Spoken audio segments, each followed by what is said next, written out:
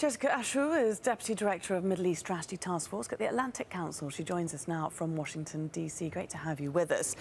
How did this deal fall apart even before it got really started? I mean, this deal fell apart before it got started because it's essentially deja vu all over again from the last cessation of hostilities attempt last February. And it fell apart, that attempt fell apart in February under very similar circumstances. And in fact, this one fell apart even sooner than the last one, partially because of what happened in February. And it was shown to the regime primarily that there would be no consequences from not following through on this deal. And without any type of enforcement mechanism, I just wonder what they thought was going to happen. And we're seeing Assad announcing a new military campaign in Aleppo. What does that tell us about Russia's influence over Assad, whether it's been overinflated by the US or perhaps whether Russia is complicit in this new campaign?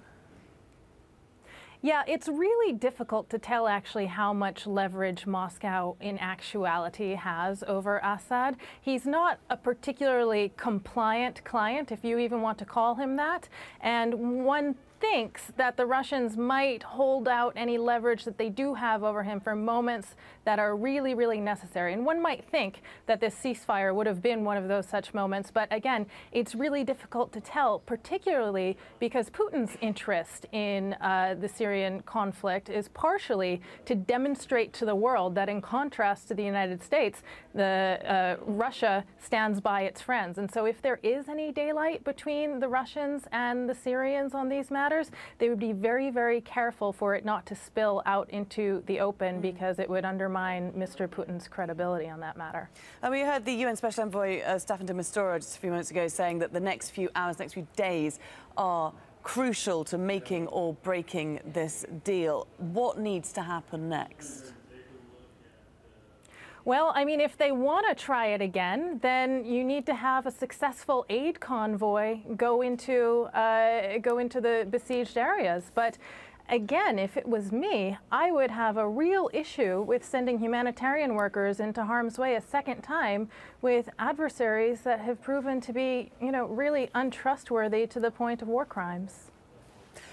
We also heard US Secretary of State John Kerry again calling for this no-fly zone. I mean, he seems quite set on that idea. But looking at the situation on the ground and looking at the relationships between Russia and Assad and the way this deal has gone, what are the chances of that happening?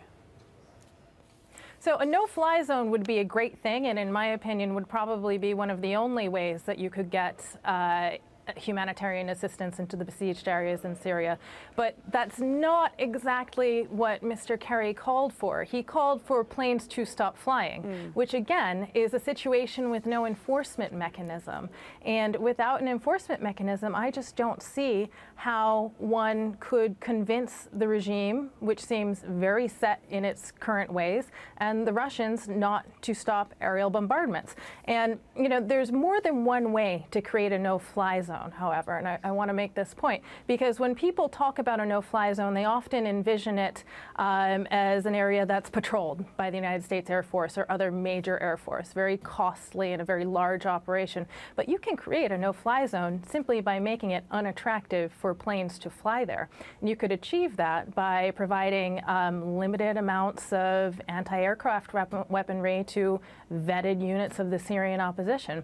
If, a helicopter dropping barrel bombs were able to be taken down, then you can best believe that the Syrian government would think twice about flying helicopters over civilian areas. Jessica Ashooh, very interested indeed to speak to you and get your thoughts. Thanks very much for joining us from Washington, D.C.